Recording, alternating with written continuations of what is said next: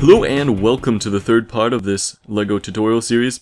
This is Mark Labar at BlenderPassion.com, and we're going to be showing you how to rig and do a little bit of texturing in this. So here's our figure, as is from the second part of the tutorial. And what I want to do is I just want to make sure that, well, that the textures are mapped correctly and everything's fine with the UVs. So it does seem that everything's quite alright. If we hit Alt-Z, we can go into the material view, and we can see that the textures are mapped on correctly. So I'll go to the Cycles render engine,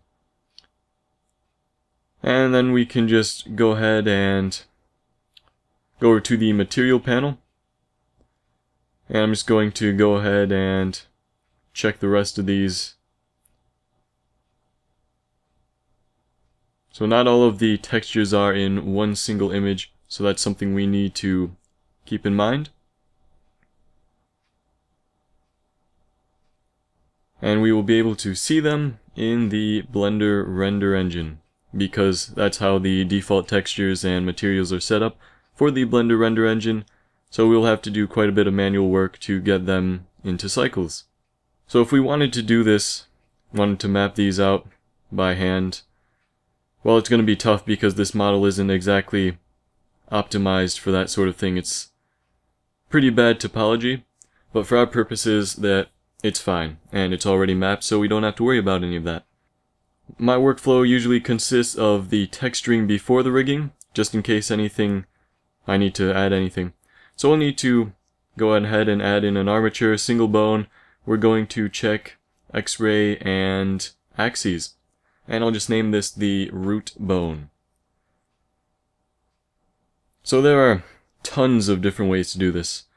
This is just my own little way of doing things. Just adopt it to your own style, whatever you need to do, whatever you need to accomplish, depending on the model, depending on what you're trying to do, and how good a rig you actually need. For this sort of thing, you may not even actually need a rig, but it will help out just a little bit, and may be worthwhile in the future. So I'll go ahead and extrude that all the way up, and then we're going to just subdivide it right there.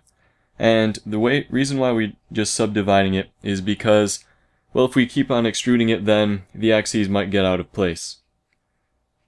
But we want to keep them with the x-axis facing this way, where he's going to bend, for example, like that. He'll bend this way, so we want the x-axis in that direction, or at least that way, like that, so he's bending on the x-axis. So after that, I'm just going to go ahead and rename some of these, and that'll be torso. Naming conventions are always helpful from time to time. And we're going to work on some symmetry things, so I'm just going to go ahead and open up the T menu by hitting T, toolbar, and enabling x-axis mirror. So if we add in a new bone with Shift-A, I'll just name this upper arm .r. I'll Shift-D duplicate it, and I'll name this upper arm .l.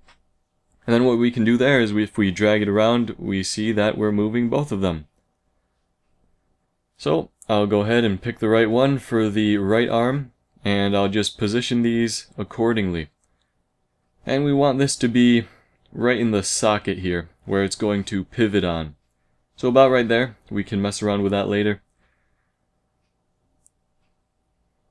And Control Numpad 3 to get into backside view. And we'll just position that at the elbow. I probably won't have it moving on the elbow. We'll need a lot more geometry to actually get any smooth transitions there. So I'll just leave it like that though. And we're probably not going to mess around with this forearm bone. So I'm going to go ahead and extrude it. And all the way to the wrist. And then I'll just subdivide it and position it accordingly. So I'll stick that right in the wrist socket, and this right at the end of the fingers, or whatever kind of plastic claw that may be.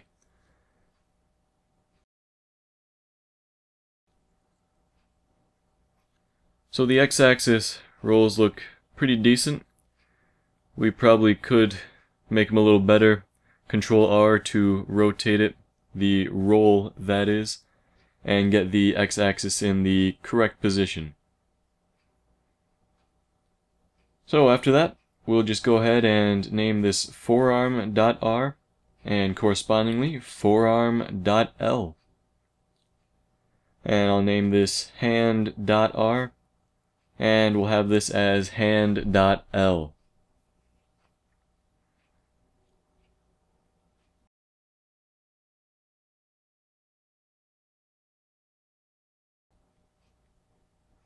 So we'll go ahead and Shift D duplicate that, and we'll just create the leg bones.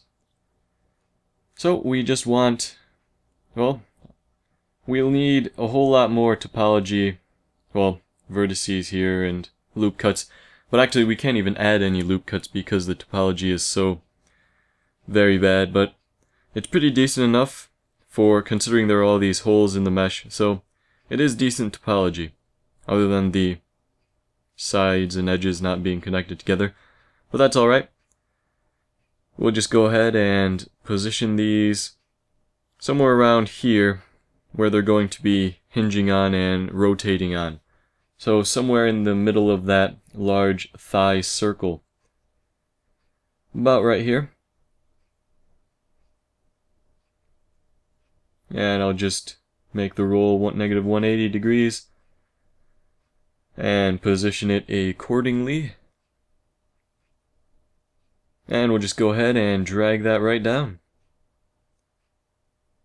Can't really move the feet either individually because there just isn't not enough mesh there to move. So we'll go ahead and select those thigh bones and we'll just select our root bone here and press Ctrl P and keep offset to parent them. And we'll do the same with these and make sure the last bone selected is the parent bone. And there we go. Now if we move this, well, it'll make more sense in pose mode, because if we move one of the root bones, we'll move all the other bones, which is what we want. So I'll go ahead and I'll just select all of these different objects that our mesh is made out of. And make sure they're all selected by moving it around a bit. And after that, we can just go ahead and create a group, Control G, and I'll just name that minifigure.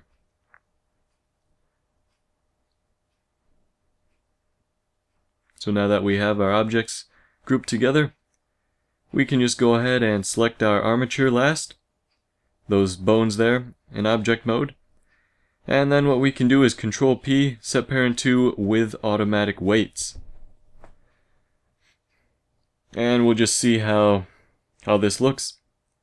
And select our object and we press Control Tab or go into weight paint mode from this menu. Then we can just start weight painting. So it looks like it didn't actually pick up the right bones. So we'll go into pose mode. And things are looking really, really ugly here. Because, well, mesh topology is quite honestly very bad. But we can work around that eventually. So it'll just take a bit of extra work, but at least we don't have to model the whole thing. And everything is to scale and nice and well. So I'll change the curve on this, and I'll just go ahead and start painting. Press Z to go into wireframe mode. Paint a bit more here. And we're just going to make sure that we get all of the vertices here. So if we just move that, we'll see a few other things, but that's not part of the hair. If it is part of the hair, we'll weight paint it, make it all red so that this head bone controls all of the hair. So then what we need to do is, well, we press Alt-R to reset its rotation. So I usually do that after finishing that. So then we're going into the head, and we just want to make sure that all of it is weight painted. All of it has one entire weight. And we'll move it, and make sure we get the rest of these vertices. And it's looking pretty good right now. I'm not going to go through all of this because we'd be here for quite some time. You'd rather not see me do all that. So we'll go ahead into the torso bone and the actual torso mesh, and we'll go ahead, select all that.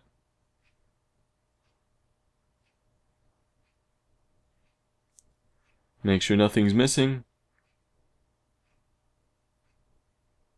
There's one little spot. Got it. Alright, I'll go back to 0 weight, and I do want to... That's actually... That's not weight, that's actually strength I was moving there with Shift F. Never mind that. I'll set the strength back to a value of 1. Weight to 0, strength to 1, there we go. Because I do not want the torso bone to be moving this little top neck piece here. We'll leave that for the head. And it is orange, so I'll just make sure that it's all in red. And there we go.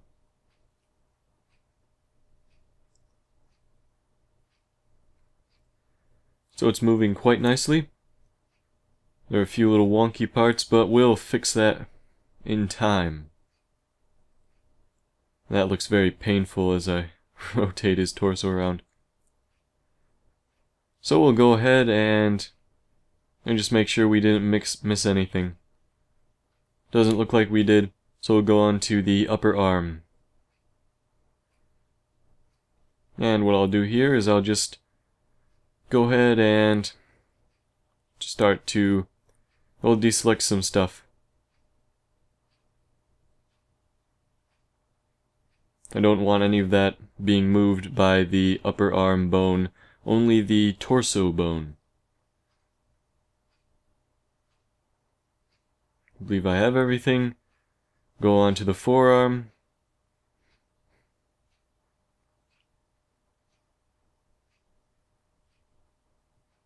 Very tedious process, but if you want a good model, if you want a rig, then it's necessary.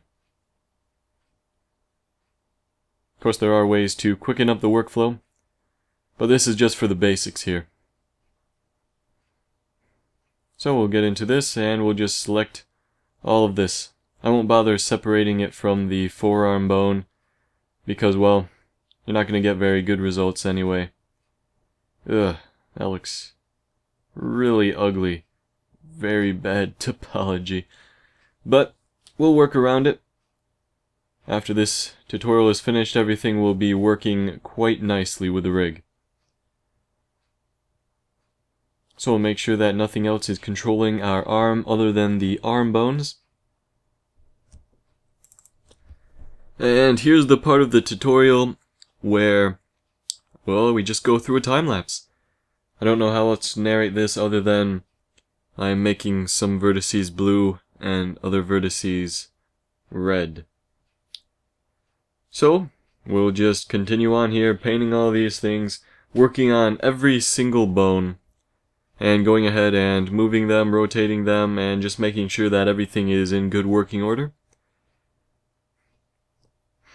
And now you may notice some certain little artifacts here and there when you move a bone, and other parts of the mesh don't move with it, and that's mostly because of, well, it's all because of bad topology. But in this case, that can be easily remedied by just going ahead and selecting the bone and corresponding object, and just going ahead and under weight tools, under the toolbar, we can just hit normalize all. And that will fix our little artifacts and weird things happening, as long as, of course, we have all of it weight painted correctly. Then we'll be able to get some good results. So again, with this mesh, because it has bad topology, you're going to have to go through every single bone and make sure that no bone is influencing any parts of another object that it shouldn't be. The arm shouldn't be controlling certain vertices of the head, because that just wouldn't make much sense, especially in this context.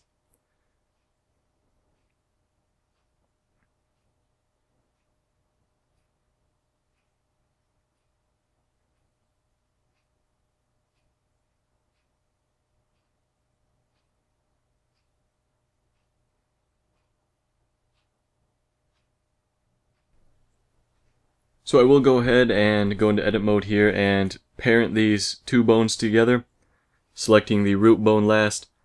So now everything moves with each other, which is exactly what we want. And if we rotate the torso, you can see that, well, it's not working out as ideally as we want it to. So we'll just go ahead and move this right down here, about where the thigh bones are.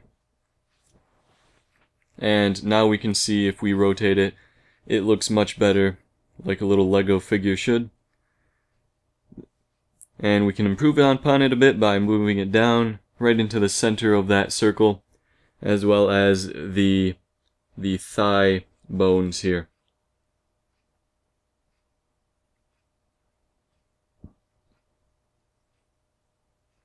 So I'll test that out again. Everything works quite nicely.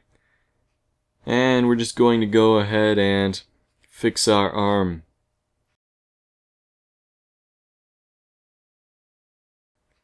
So it's not rotating correctly. So we just need to move it around a bit and see what happens. See if we can get it rotating correctly on his torso. So maybe you might want to try moving the roll around, Control R, seeing if that does anything.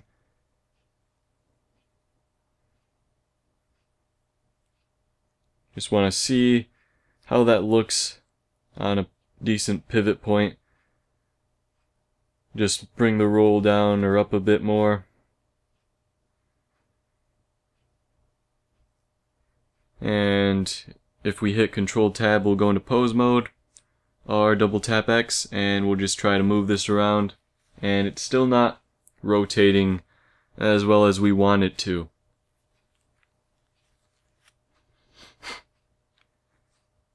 So I'll keep playing on with this, and you can just watch this troubleshooting part here. You will have to excuse me though. I just got back from the Philippines a few days ago, 40-hour long trip, and still suffering from jet lag. Just woke up at 3 a.m. It's about 4 a.m. right now. I'm running on a glass of water. So I just decided to start making tutorials. So here I am, trying to figure out why this shoulder joint doesn't work correctly. So another thing we could do is try moving the pivot point, which is probably what I should have tried first, but I'm doing it right now, and I'm just going to try different areas of the mesh and see what happens. So that just made it worse, as you can see. And I'll try it again, see where it's moving, see how I can fix that. Maybe a different roll would help. So we'll try that again, but that roll apparently did not offset that any bit. So we'll just change the roll a bit again. Try to get it aligned with the angle of the torso.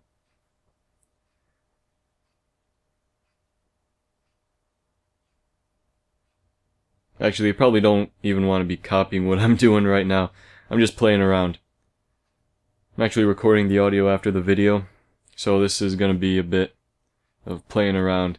So just sit back, have something to eat maybe, just watch me play around with this.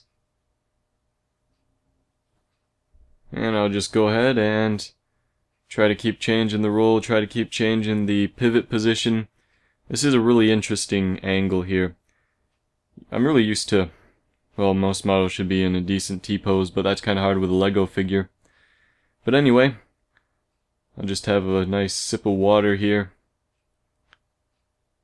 Wipe the sleep from my eyes.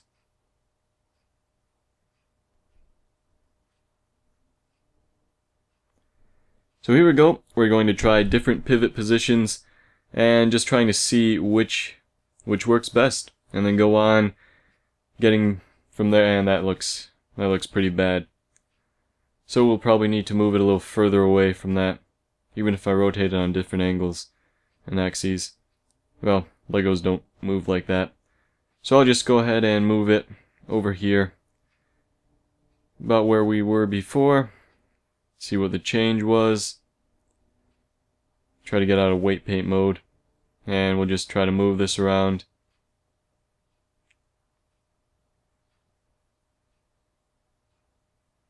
Getting better. We'll go ahead and move it over even more. Try to get it in the middle of that shoulder meat right there.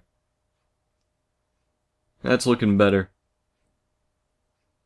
Not ideal yet, but that can be worked upon.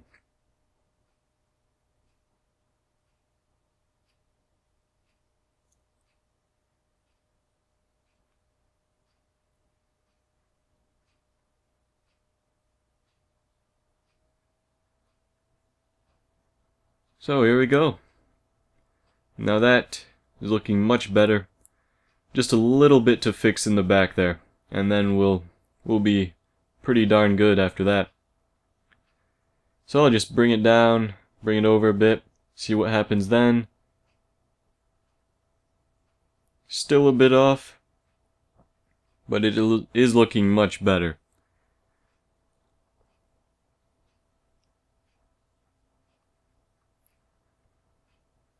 See if that did anything, and that just made it quite a bit worse.